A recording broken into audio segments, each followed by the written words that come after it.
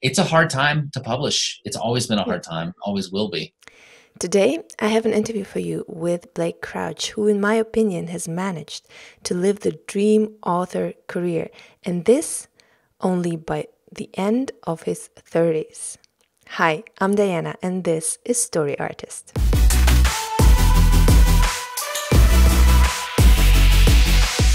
He has a huge diversification when it comes to publishing. He has a really interesting writing process where I could find inspiring stuff that I really want to try out for my own writing.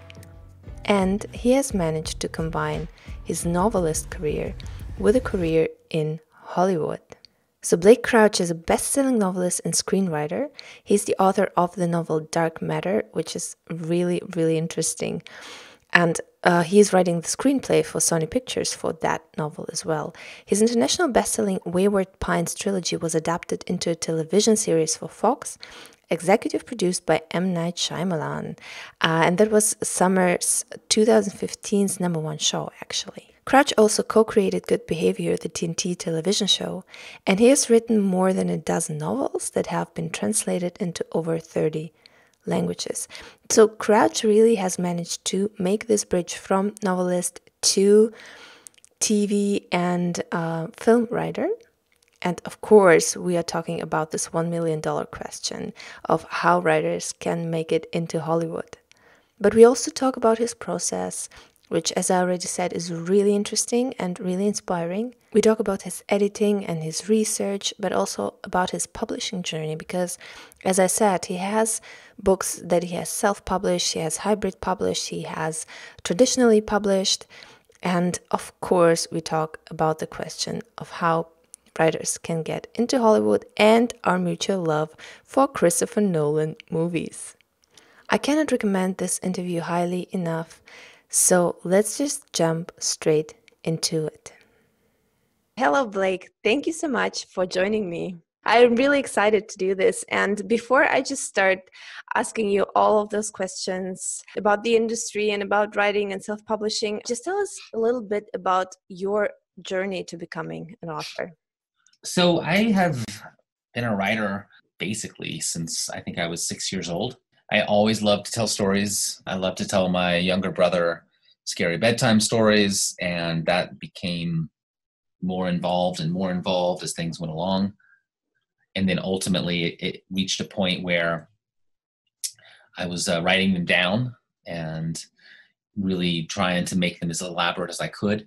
When I was in high school, I started writing my first novel, and I didn't sell that novel or the next one.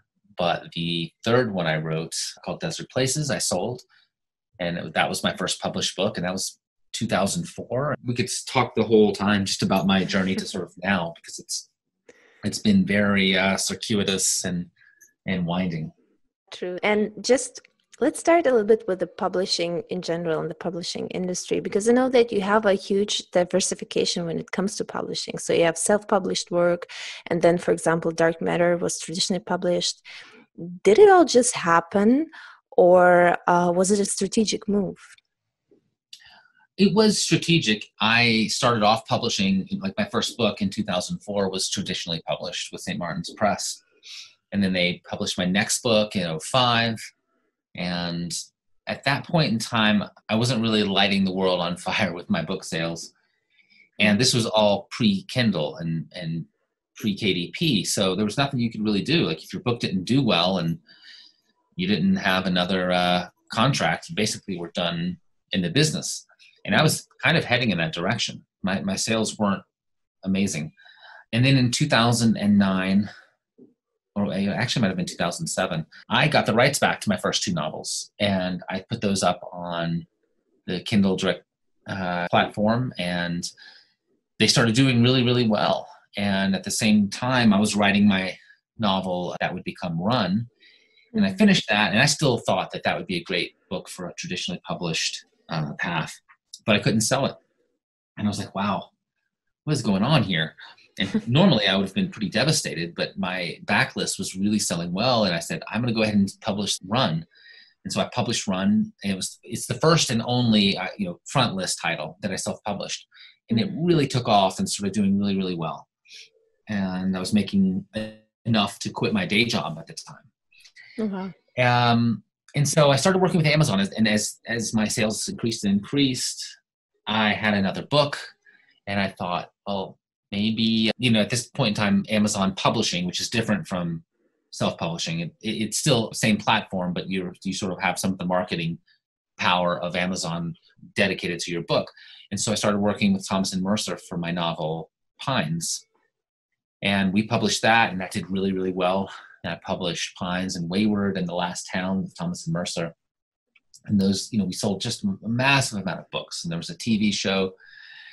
And by the end of that sort of publication time, I kind of felt like I had reached all the people I was going to reach being a strictly ebook writer. Like there's a lot of things that's great about being self-published or having most of your book sales be ebooks. But I was like, what worries me is I don't see how I keep growing here, because I still wanted to be in bookstores. I still think a lot of people discover writers in bookstores and looking in airports and things like that. And while Amazon was great at a lot of things, publicity was not one of them. And I was like, I want to be covered in real newspapers. And I'd like to also be for sale somewhere other than Amazon.com, because that's a lot of eggs to put in one basket. And so I moved over to Penguin Random House with Dark Matter in 2014. And I've been there ever since. I did Dark Matter with them and Recursion. And I still have my self-published stuff up, and I still have my Amazon published things up, and I also have my front list titles with Penguin Random House, and I think it's a really good diversification. And it wasn't all like really strategic. In other words, it wasn't like this big master plan I had from the beginning. It was all just like reacting to sort of what was going on in the marketplace and just trying to give myself a chance of continuing to have a career. Yeah. But when you look back at your career, do you think it's a good move to start self-publishing and then move over to traditional publishing, like even now for new writers, so starting just now? I mean, there was definitely a moment in time where that was a good thing to do. Like I for sure got the deal I got at Penguin Random House based on the strength. Well, obviously, the pages of Dark Matter that I sold were very, very strong. But I also had amazing ebook sales. And I think that definitely helped me move over. I don't know anymore. I haven't really seen any other writers do that. And I can tell you, I encouraged a lot of my friends and acquaintances who I saw having huge success, whether self-publishing or at Thomas and Mercer, which is the Amazon imprint. I encouraged them to take that heat that you've accumulated and try to get a book deal with a traditional publisher. See if you can take all of that and leverage it into a big book deal and have the best of all worlds. No one did that. Everyone sort of thought, well, it'll just continue because I'm doing great now with, self-publishing or Thomas and Mercer. That's just going to continue and continue and continue. And it rarely continues. It's very hard, I found, to replicate success if you are only available as an ebook. I think a lot of ebook purchases are impulse buys.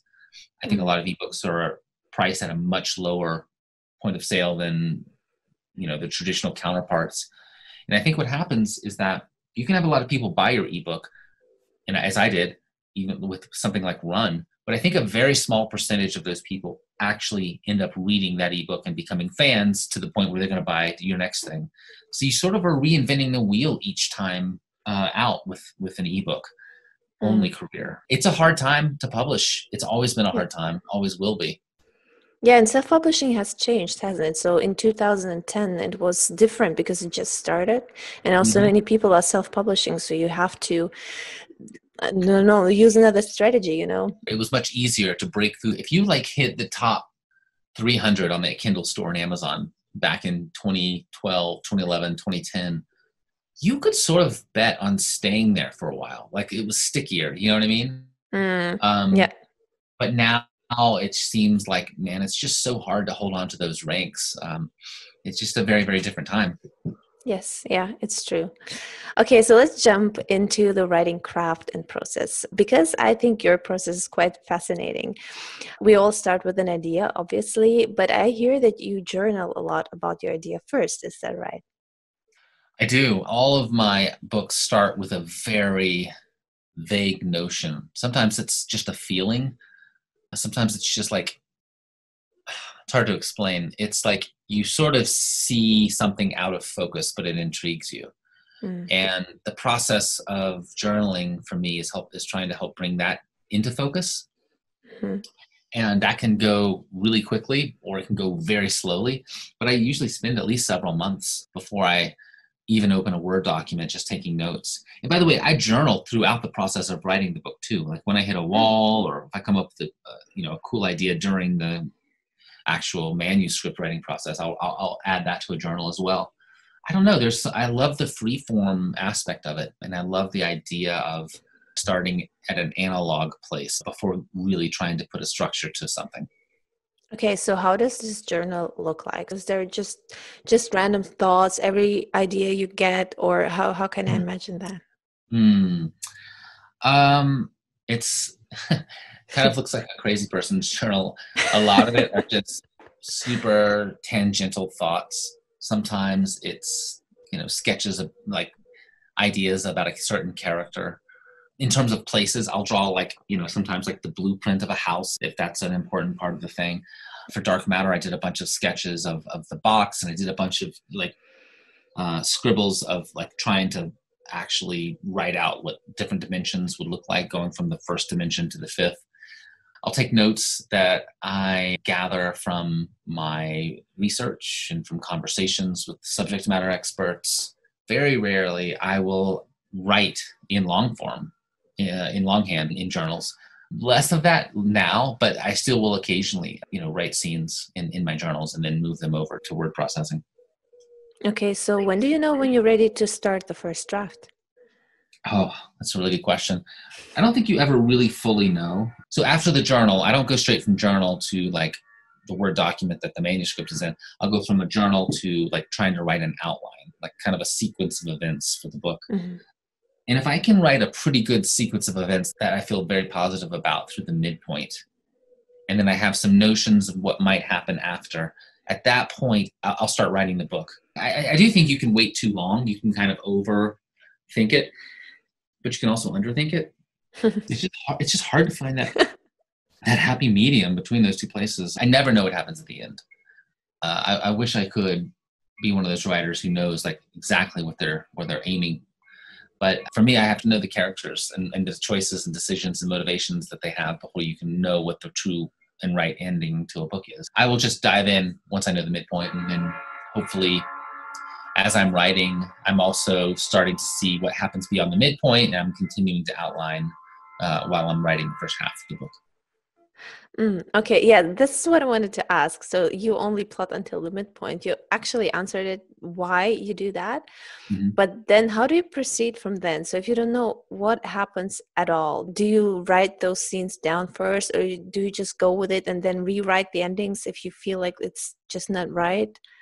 I don't ever really write out of sequence. I find that's really hard to do because you sort of lose the emotional through lines. You lose like what was driving the character from one scene to the next. I ran into this with my last book, Recursion. I really didn't know how to end the book. I often find out I'll end up attaching myself to a less than perfect idea and trying to write it, and then that becomes apparent that that's not the one. I'll sometimes set a book aside too. If I just don't see it, I'll put it away and I'll work on something else, and then hope that at some point when I come back to it, I'm seeing it with fresh eyes and I'm able to like sort of crack the code, if that makes sense. Yeah, so for Recursion, you had at least like 3 potential endings, and none of them was like, it felt right or correct. So how did you decide in the end? Did you write a completely different ending? How do you decide what's best for your story? It's completely a feeling, and I just know it when I have written it. And I also know when I haven't written it. For Recursion, I threw out about 45,000 words, which is half of a book. Oh, wow. It's a hard decision to make, but there's also something really freeing about like when something's not working and finally just being honest about it and saying, okay, I'm going to cut all these words. I never throw anything away, but I'm going to cut them all, and I'm going to put them in a file called cut text, and I'm going to do something different. Nobody wants to do that, right? So we end up holding on to and trying to convince yourself why something works. And if you're doing that, I think, the writing's on the wall, and it's time to really rethink. Yeah. So what's your editing process then? How many passes do you do? Like in general, how much do you edit? Let me open my, let's see how many Recursion and Dark Matter had.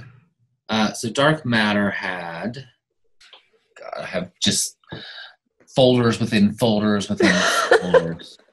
I'm striking out trying to find that answer for you easily. Oh, here we go. So for Recursion, it looks like I did 5 drafts before I went off to copy editing.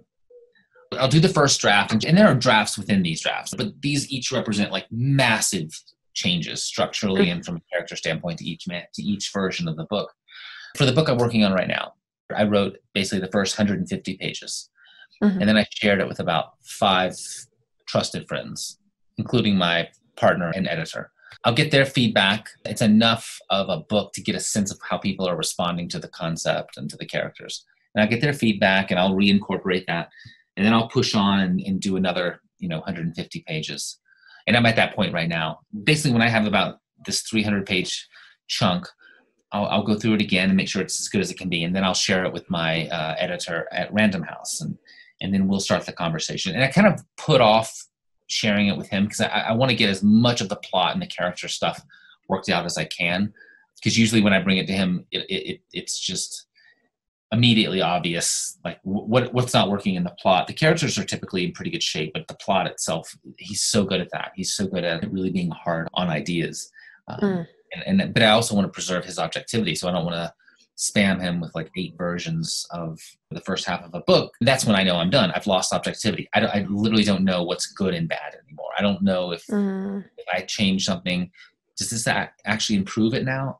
And it takes a long time for me to get to that point and for him to get to that point. But I definitely want to keep him as fresh-eyed as possible, as long as possible. Yeah, I completely understand that. It's the same way with me when I write, and I feel like, okay, I can't do anything anymore because I'm so into the story, I need help. Okay, just a little question about research, because I know a lot of research goes into your book, especially like into Dark Matter. What role does research play in your books, and how do you do this process? Is it all in the journaling stage, or do you incorporate research later on as well? Oh, great question. It's something that happens throughout. The ideas that I'm playing with, I land on them early on because I want to like explore quantum mechanics or memory. And so I will start looking into what's going on in these fields and see if there's something that I think can be incorporated into a cool sci-fi plot. And once I've, gotten kind of a toehold in, I'll go off and write. I'm continuing to do some low-level research and read articles and try to learn what I can. But I don't want it to become more important than like the story I'm telling. And then once the book is finished, I share it with a subject matter expert who reads the manuscript and then gives me notes back and helps me to make it as plausible as possible. Now I saved the best for last, and this is film and TV because I'm so interested in that area. And I know that you have by now a lot of experience in that as well. But first of all, I heard that you're a Christopher Nolan fan, and I had just to ask you this because he's my absolutely favorite director. The way he tells stories in both the visual way and the storytelling is just revolutionary. But why do you like him? Oh, I love him. Because, no one else is making movies like that. No one else is making like big spectacle movies based on original material that also happens to be science fiction based. I think his plotting is so fascinating. And I think the ideas that he latches onto, it's just like right in that level of scientific plausibility that I get excited about. I don't love like super hard sci-fi stuff that's, spaceships and colonizing republics of other planets. That starts to lose me. So I like how grounded his movies are. And I think he's a great screenwriter as well. And he just kind of does all of it. One of the very few storytellers who, like, when they have something new come out, I'm dying to know what this idea is. Me too. I can't wait for Tenet. It's so sad that they're postponing the release. I know. Oh, how far back are they pushing it? I'm not sure. I think only half a month for now. Okay. So, okay. Yeah. There's no way he's going to let them just roll that out onto streaming services. No way. Chris Nolan would never do that. Okay, so I think most writers, we all dream of getting into film and television one day. And I read that Wayward Pines, the TV series, changed your life. So how did it change your life? Just having something made really well and become a hit, it just introduced so many people to my work who would never have found it otherwise. Mm-hmm. So it was a big boost just to my name brand recognition. But also I worked a lot on the show, and it led me to work on other things in film and TV. And it was just like a window into a sort of an adjacent career. I mean, I love writing novels, and I definitely think of myself as a novelist first, but I also really love writing film and television. And I wouldn't have gotten into it if Wayward Pines hadn't been made, because it can be such a demoralizing business and so hard to get anything going. So it just gave me, some confidence and optimism that if I really want to get something going as a film or a TV show, there's a chance to do it. And it's such a different industry from just sitting at your desk, and writing. Oh, it is. I wanted to ask, because there are so many people involved into that, and also a lot of money and budgets, and how much creative freedom did you actually have then left? A fair amount. In television, that is the writer's medium. In TV, they are like the directors of television in terms of the ones that basically get to say what happens. I mean, within reason, the studio has a huge financial stake in it and this network, so they have a voice, of course, at the table. But very different from film, where even if the screenwriter writes something, the director comes in, is their baby at that point. It's been fascinating just to kind of learn the differences and the intricacies of the two different formats that are in the same business but approached quite differently. And you wrote the Dark Matter screenplay for Sony. So how different is writing screenplay from book writing? And would you recommend that writers adapt their work themselves? I mean, only if they really, really want to. If you just have a huge desire to try it out, yeah, you should give it a go. It's very different from novel writing. It is writing, but it's so different. It's almost unlike it at all. The structure is much more rigorous. You have to do a lot more with much less. It's also unforgiving. You can be meandering in a novel, and you can have scenes that don't necessarily have to exist, but maybe add to the atmosphere, or just because you like them, as long as they don't take the reader too far. But you really don't have the opportunity to do that and you shouldn't do that in film and TV. It all has to be just so dialed in and so perfect. But there's a lot more voices also at the table giving feedback in film and television. With novels, it's pretty much a really small group of people I have to listen to. On the film and TV side, especially once things go into production, you have a lot of feedback coming in. And did you find it was more enriching or frustrating? I've experienced both. I've been fortunate enough to work with really smart people in Hollywood and try to only work with smart people. So typically the ideas and the notes that come in are making it better and are things I wish I had thought of. I have plenty of friends who have awful horror stories of the opposite happening. And do you have any recommendations of how we as writers can pave our way into film and television? It's tough. To write a book that a lot of people want, like what I did with Wayward Pines, because we had a lot of people who wanted to make the show, and it wound up at Fox, but I was like, that's fine, you guys can do it, but you have to let me write one of the episodes. And they were like, sure. So that's a really good way to get your foot in the door, because writing one episode of television is not all that big of a risk for a studio to give, even to an unknown novelist, because if they mess it up, the showrunner will rewrite it anyway. And showrunners rewrite professional TV writers' scripts all the time. So it's just not that big of a deal. So one last question that I like to ask every guest. What's your favorite story and why? Wow, that's hard. It's a tough one. I'm sorry. That's a very tough one. And maybe it's because we were talking about him, but Inception comes to mind. I think it's such a cool, revolutionary story that just works, and it's visually interesting. And I think I love the characters. I love the world it builds inside of a mind. I'm jealous of the idea. I just think Inception is kind of a perfect sci-fi idea.